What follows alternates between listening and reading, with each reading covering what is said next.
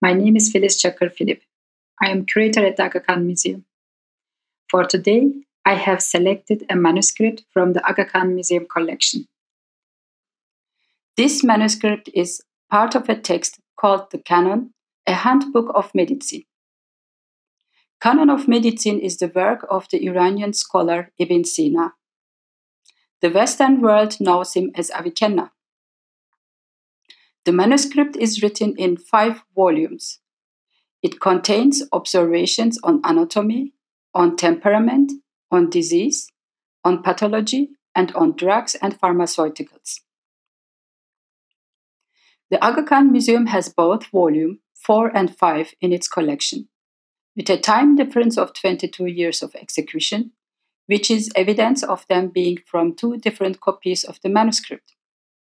Nevertheless, both parts of Canon of Medicine are written only 15 to 36 years after the death of Ibn Sina, and they are certainly considered to be 2 of the earliest copies of his work. Volume 4 at the Aga Khan Museum was completed 1073, and it is on pathology. This volume deals with medical conditions that affect different parts of the body or the body as a whole.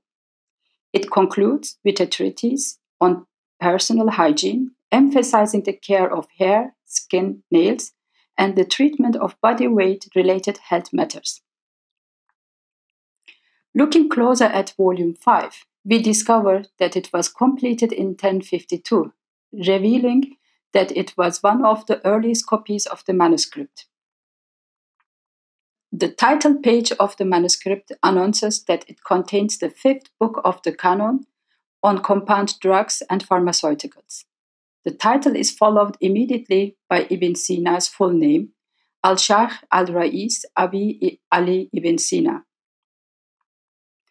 Other scripts around the page reveal the names of previous owners of the manuscript. In this 5-volume encyclopedia, Ibn Sina brought together medical knowledge from the Greco-Roman, Chinese, and Muslim worlds, including insights from Hippocrates, Aristotle, and Galen. The Canon of Medicine, as the most complete encyclopedic corpus of medieval medical knowledge, became the standard source of all medieval references in the medical school of the West and was considered the most influential medical encyclopedia in Europe, where it was taught in universities well into the 18th century. For more details to this manuscript, please see our website or visit our wonderful museum and its collection in person.